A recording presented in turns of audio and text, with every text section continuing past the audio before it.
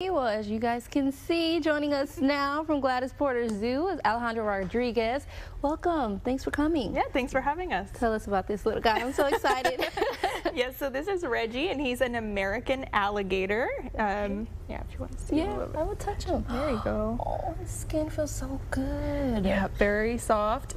So this species is still somewhat protected, so they were very close to going extinct, or they were decreasing in numbers quite a bit. And then what ended up happening was they've essentially made a comeback, right? So we have to have certain policies, things in place, but they are still somewhat protected because they somewhat resemble the American crocodile as well. Okay. So to avoid that confusion, we have to keep certain things in place as well. They can live to be probably somewhere around 80 years old or so. So he's still got some growing to do. Yeah. And if you've been to our herpetarium, you've probably seen the two larger ones that we have there. A lot of people think that they're fake. They are very real. Sometimes they won't move very much, but they are very real. Okay, and how old is he? He's somewhere around 8 years old or so. 8 years old already. Wow.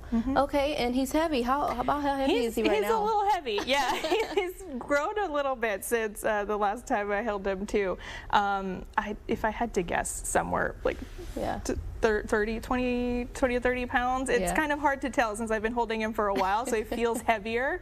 But I'm not quite sure. He'll get up there though. This guy is staring me down. Look at him. Okay, so tell us about some of the new additions y'all have. I hear you got a lot of babies. Yes, we did. So we have, it's a really, really exciting time for us. We have a lot of babies. The most prominent one that is the baby orangutan that we have.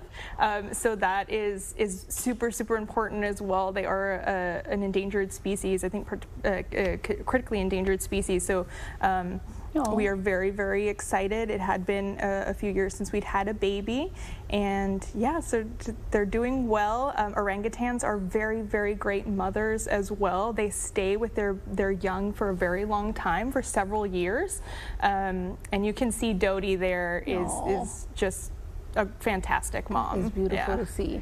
Okay, is that it? Is that it for the babies? No, we have quite a few. So we have some more baby capybaras. We did have 3 earlier in the year. We have 2 more baby capybaras. Look at that. So now it is a total of family of 7 for our our capybaras in general. We have the 2 adults, we have the 3 older ones, and then 2 much younger babies. Okay. Yeah, and then they're all out in exhibit. You'll see them kind of swimming around. We have a couple baby flamingos as well. So if you see they're small, they're young, they're a little so baby flamingos are actually gray. And so you'll see them out and about as well. So we're really excited. Been busy over there. All right. Quite a few babies that we have, and a baby red-flanked duiker as well. So we got quite a few. I'll have to pay y'all a visit pretty soon. All right. Well, thanks for stopping by again, Alejandra. We'll see you next time. Yeah. Thank you. Thanks. We'll be right back. I'm gonna pet him again.